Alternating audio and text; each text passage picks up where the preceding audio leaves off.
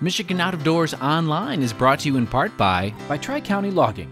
Experienced in sustainable forestry practices, Tri-County Logging can help you manage your property by keeping your woods healthy and generate income. Serving southern and mid-Michigan for nearly 50 years, TriCountyLogging.com.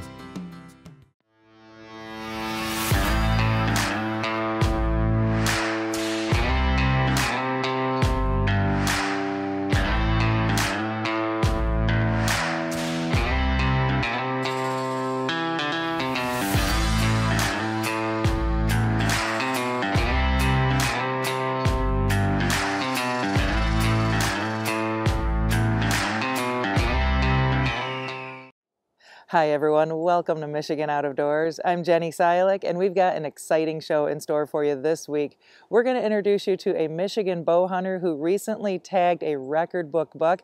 He also managed to capture his hunt on camera, so Jordan sat down with him to hear the story of that exciting hunt. You won't want to miss that. And Jimmy's got another adventure in store for us this week. Well, that's right, Jenny. We do have another adventure on this week's show. Just this past week, I was able to get out with a good friend of mine who's a tournament bass fisherman, and he really give you a masterclass in bass fishing, specifically how to target them in the fall. You won't want to miss that story. We're also going to have a really good venison recipe on this week's show for those of you that are starting to put some backstraps in the freezer. Lots of good stuff. You stay tuned. I'm Jimmy Gretzinger. It's time for Michigan Out of Doors. From the first spring rains to the soft summer breeze, dancing on the pine forest floor, the autumn colors catch your eyes. Here come the crystal winter skies. It's Michigan, Michigan out of doors. What a beautiful day in the woods. Someday our children all will see this is their finest legacy, the wonder and the love of Michigan. As the wind comes whispering through the trees, the sweet smell of nature's in the air. From the Great Lakes to the quiet stream, shining like a sportsman's dream, it's a love of Michigan we all share. Michigan Out of Doors is presented by Country Smokehouse, a sportsman's meat processor and Michigan destination since 1988. Offers a variety of homemade smoked meats and Michigan-made products in-store and online. The Country Smokehouse features an outdoor barbecue and bar. Details at countrysmokehouse.com. By Greenmark Equipment. Greenmark Equipment is a John Deere dealership network in southwest Michigan and northern Indiana. Greenmark provides sales and services to farmers, commercial businesses, large property owners, and homeowners. Information about pricing and products available can be found online at greenmarkequipment.com. By G5 Outdoors, makers of the Quest and Prime bows, manufactured and designed in Memphis, Michigan. G5 offers a line of archery bows, broadheads, and accessories on the web at g5outdoors.com.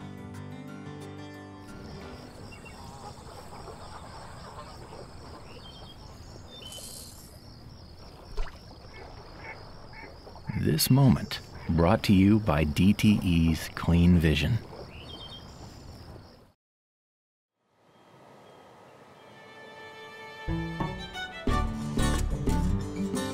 We kick off this week's show in southern Michigan, where I was able to catch up with one lucky hunter who put a tag on a beautiful Michigan buck and was able to capture the entire hunt on camera. Story really starts. I couldn't put any. I couldn't piece it together from last year at all. Any bucks from last year, but when he showed up, the very first picture I got of him, he just looked like a mid 160 class deer. The camera is a little lower to the ground and it's kind of pointed up, and it just gives him that really good look. And he looked like a giant. And I kept getting trail cam pictures of him, and we were getting to that point in the summer where I took that camera out of there because every buck that walked by there would give it the stink eye, if you will. And so I took that camera out of there and put one close to it, a cell cam, and put it up in a tree on more of a down angle so they wouldn't notice it as much. And so those pictures don't make him look as big, and you start second guessing it. But I knew he was probably a 150-inch deer, and he was still showing up.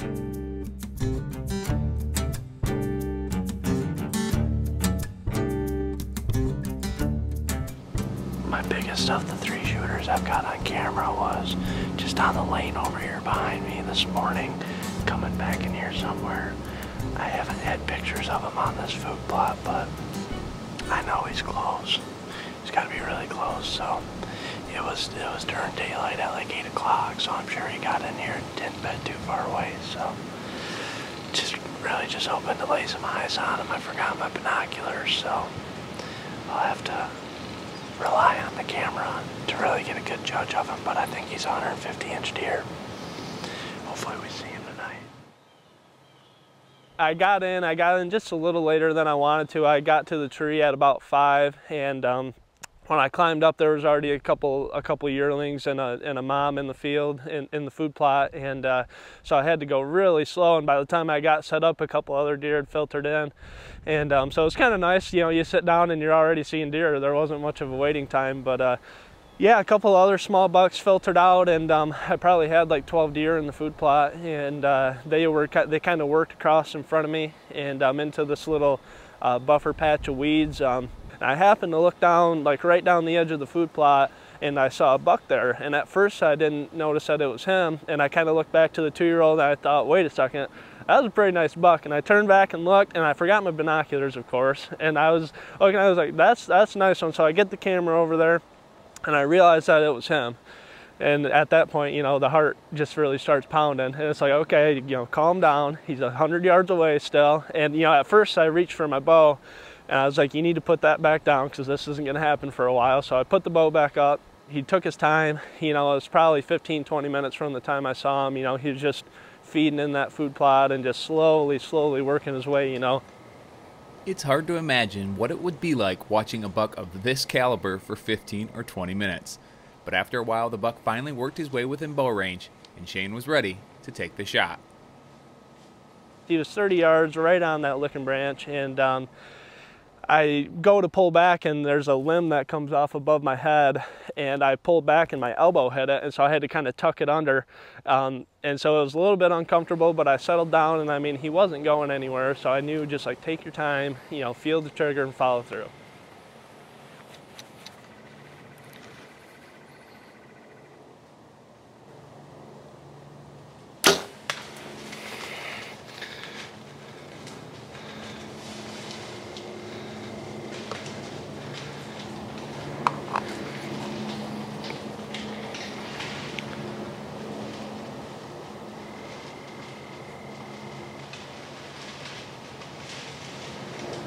I hit him a little far forward.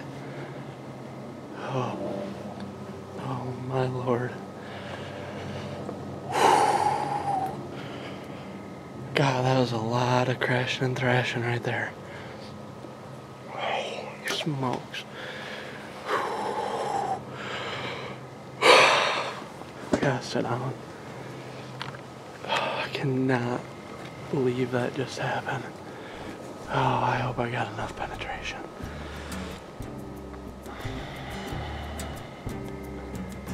If I got enough penetration, he's dead. You know, not seeing him go down, like not knowing for sure that he went down. When I was walking through there, there's really only one trail on the top of that gravel pit. And I'm walking down it and not seeing any blood, and I figured that'd be the trail that he was on. And when I looked up and he was 20 yards away and you could see his white belly and just the rack sticking off the ground, I mean, it was pretty, you know, indescribable. I mean, there's just really, you know, especially trying to describe something like that to someone who's never experienced, you know, deer hunting, you just really can't even portray the emotion that you go through, and just, it was pretty cool. Congrats to Shane on a beautiful Michigan buck, and thanks for sharing the footage with all of us. The next few weeks will provide some of the best bow hunting of the entire year. Good luck to hunters hitting the woods around the state.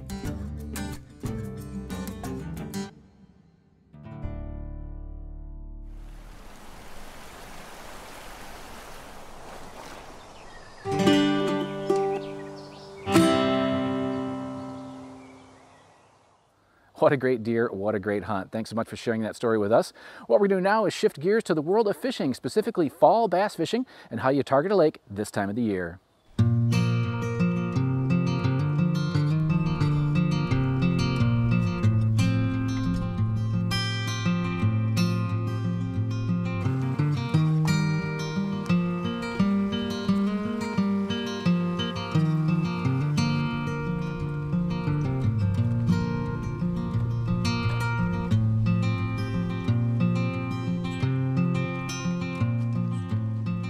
So you know, this time of year, obviously we're in fall. The first thing that I'm going to do, and I haven't been to this lake in a while, is see what the water temperature is, right? So when you come out in the fall time, that's the very first thing you want to do is see, you know, how cold has the water gotten?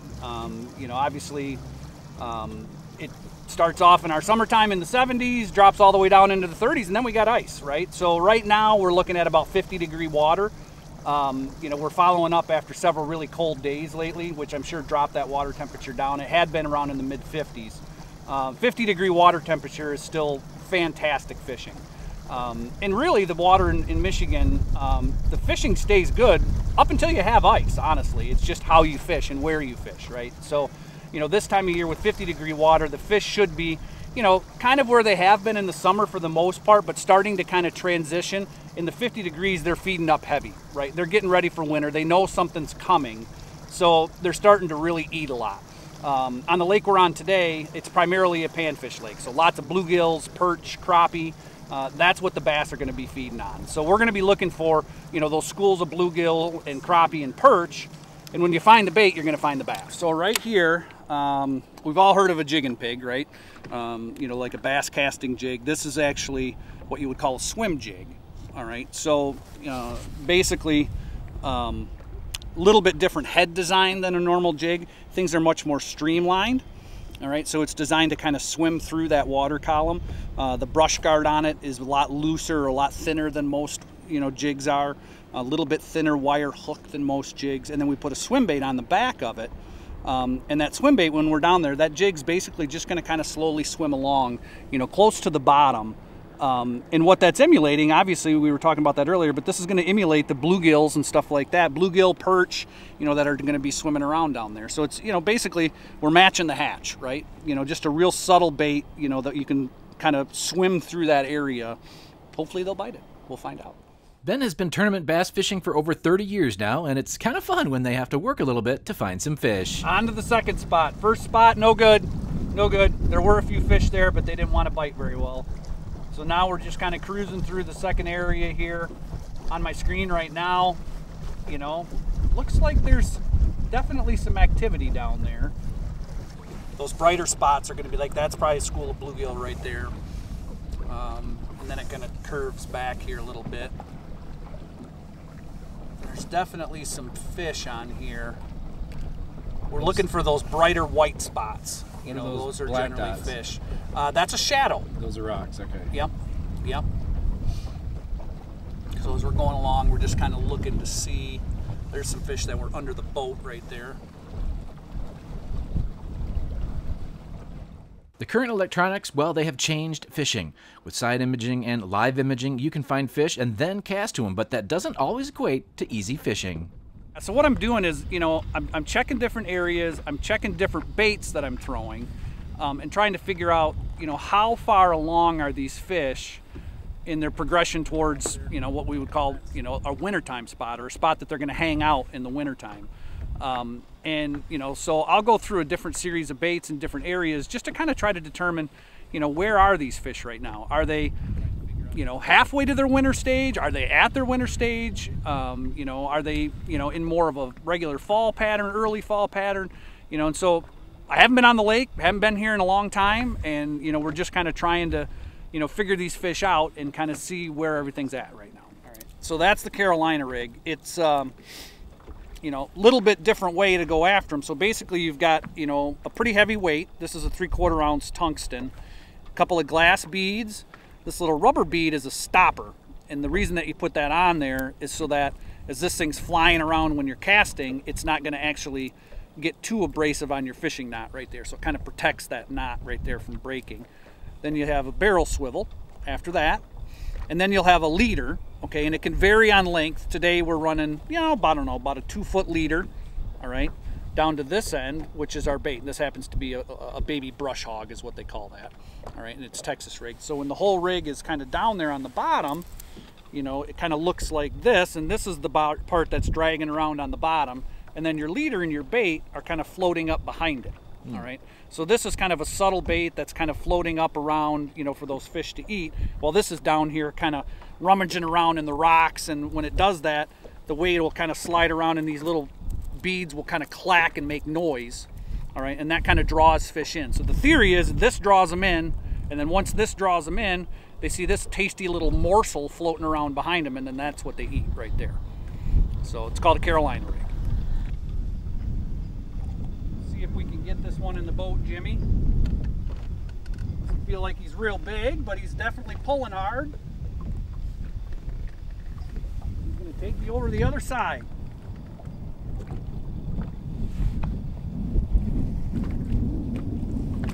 Nice little largemouth. Let's see if we can flip him in the boat. Nice. Nice fish, right? Just kind of your classic healthy Michigan keeper largemouth. And those what bait we throw in there? So this is what they call a blade bait, or silver buddy. You'll hear them called a lot of times. And it's really, in essence, it's a chunk of metal. Okay. I'm not, seems kind of weird, but when that water starts to cool off, that bite really will start turning on, and they'll eat that silver buddy pretty good. So, yeah, just a nice, chunky, beautiful Michigan largemouth. This is my swim jig slash bladed jig box, right? So a lot of these are swim jigs, like what we've been throwing. We're about ready to switch to a different color. This has been another really good color. Kind of looks like a bluegill, both of those. If we get into some really darker water, then we'll bring out, kind of your classic black and blue. So you want to go darker when the water's dark? Yep, darker color. Yep, when you're fishing deeper water, for sure. Okay. Yep. The dark silhouette's better, when that water's darker. So early morning, a lot of times you'll throw a darker bait. Like it's common that you'll throw black and blue to start the day, and you may end up switching to a green pumpkin. And by later in the day, if it's sunny, you may be throwing a bait like this. So you've got, different shades all the way down through. Pretty close though. Pretty close, yep. But believe it or not, there are days where that little bit of difference gets them to trigger and eat. We were just saying, sometimes you'll make a color switch, and that's all that it'll take. So, we've literally thrown to that same spot 4 or 5 times with a different colored bait. And I literally tied this bait on, which is just a little bit darker shade, and my first cast caught one. So sometimes just switching that up is a good idea. We've all got baits that we really like, that are really good baits, but if they're not biting it and you know that there's fish around, you need to start experimenting with different colors, different presentations, until you can get those fish to react. Now, obviously that's not a real giant fish, but who cares? They're all fun to catch, right? So, we don't have to catch the biggest ones in the world, but yeah, another really good, solid, classic fish. Well, Ben was starting to get the feel for what might be working today, and we started to find a few more bites along the way. All right, here we go. First cast at this new spot. Ooh, that's a nice fish. Nice one, right? Hey, boy, look at how blonde they are. Aren't they? Once again, as I was saying, it's from that muddier water like that. They just have that really light appearance to them. It's really pretty. Yeah.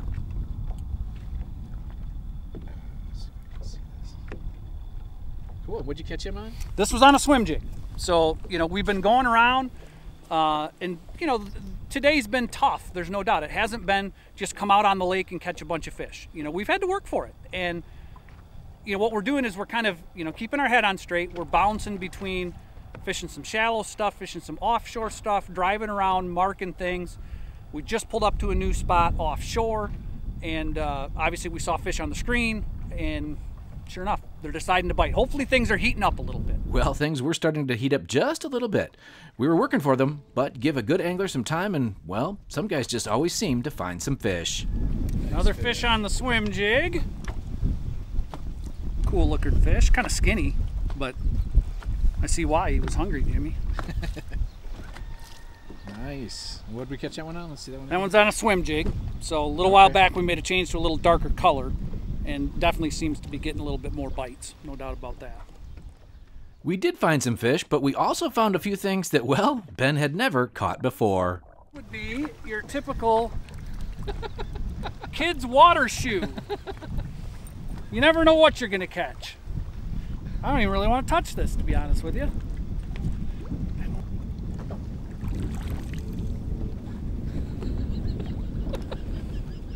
I guess this is what happens when you go fishing after summer, right?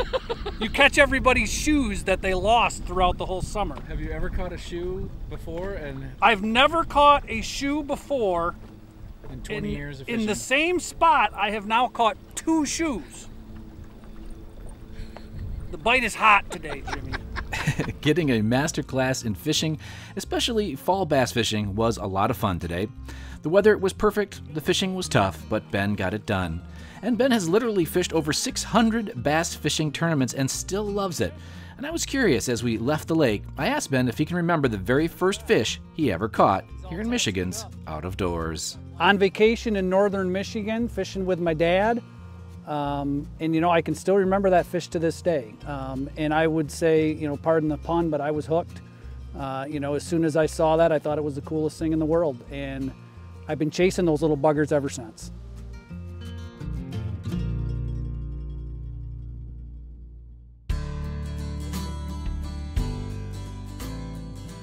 Well, here we are in Mount Pleasant again, right next to CMU's campus. We're here with Jim Wood at the Wood Shop Social, and I see venison backstrap. Yep. This is the time of year where people are putting them in the freezers. There's a lot of ways to cook them. What are we going to do today? So we're going to do a black pepper crust, and we're going to make a herb hollandaise for it. And that's not too hard to do? No, this is super simple, actually. All right, we'll get us started. How are you going to sear that off there? Well, we're going to get our pan rolling here. And people have asked, this is just a little butane burner? Yeah, okay. You can order these online. You can get them at the, if you live in a city that has a GFS marketplace, they have them there. Okay. And most people know this, but I think you always want to kind of cook your venison to about medium rare kind of a thing? Yeah, I mean, or rare. Well, there's just no intramuscular fat with venison, with wild venison. So, yeah, keep it as whatever you can stomach. Okay. I mean, I'll eat it on rare, medium rare, never anything over medium rare Yeah. with venison loin. It changes it quite a bit. It does. We're going to get some pepper on the other side. Hit it with some more salt.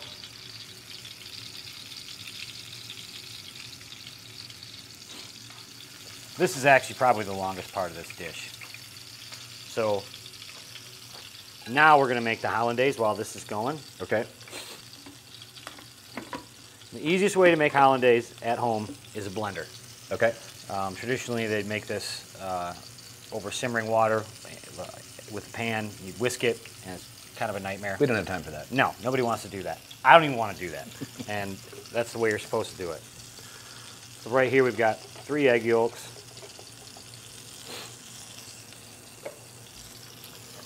We're going to start out with a little bit of lemon juice, because you can always add, but you can't ever take away. Okay. Got some smoked paprika here.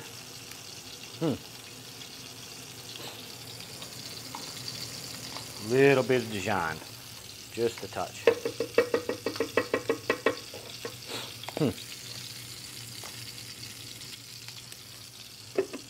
And now we're going to blend this real quickly. So not a lot in there. Nope.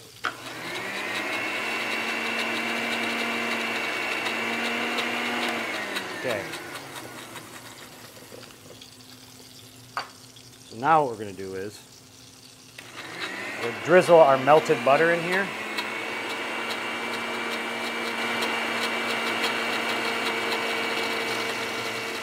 And that, for the most part, is done.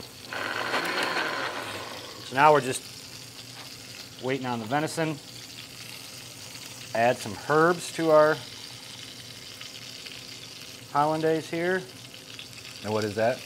We've got basil and fresh rosemary. A lot more basil than rosemary. Okay. And once this venison is cooked about 2/3 of the way up, which it has, we're going to give it a flip. And that's the crust that I was talking about there. And you have that on what, about a medium to medium high heat kind of a thing? Actually, so these butane burners are a little different. Okay. It's pretty much always on high. Oh, it is. So okay. you try to get it as low as you possibly can. All right, so now that this is basically done, okay. Right at the end we put a big glob of butter in. Woo. Sorry if I got you. That's all right. And we're just going to turn it off the heat, and we're just going to coat that butter over the top.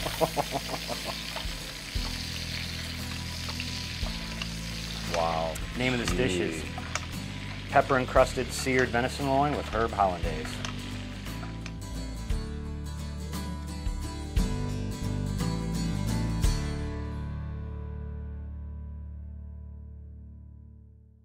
Thank you so much for joining us this week for Michigan Out of Doors. Make sure you stick around in upcoming weeks here this fall. We've got a lot more excitement headed your way. We'll take you out on a Saginaw Bay duck hunt. We'll do a little bit more bow hunting and some fall walleye fishing. If you'd like to see where we are and where we're headed next, you can always check us out online. Well, that's right, Jenny. Online is a good way to kind of keep tabs on us. You can do that through our website, our different social media platforms, as well as YouTube. Lots of places you can be checking us out, and make sure that you are getting out and enjoying this time of the year here in our great state. And if we don't see you in the woods or on the water, hopefully we'll see you right back here next week on your PBS station. Michigan Out of Doors is presented by. Do you dream of somewhere bigger than your backyard? You can get there with Greenstone.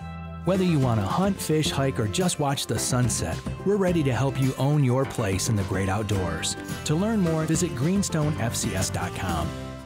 By Alta Equipment Company, providing sales, rentals, service, and parts because uptime matters. From earth moving to landscaping and light construction, Alta offers over 50 brands across 7 Michigan locations to serve you. More information online or 844-GO-2-ALTA.